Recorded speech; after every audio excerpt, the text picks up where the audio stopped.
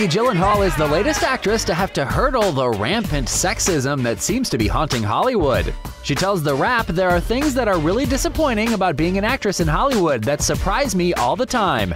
I was told recently I was too old to play the lover of a man who was 55. That's a problem, considering Maggie is only 37. She goes on saying, "It was astonishing to me. It made me feel bad, and then it made me feel angry, and then it made me laugh."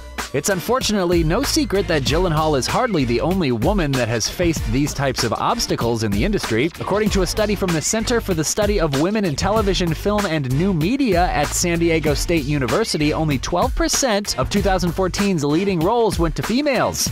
You know, now that her brother Jake became a boxer for his upcoming film Southpaw, she could send him to beat some producers up. But with this push for awareness, Gyllenhaal is kicking butt all by herself.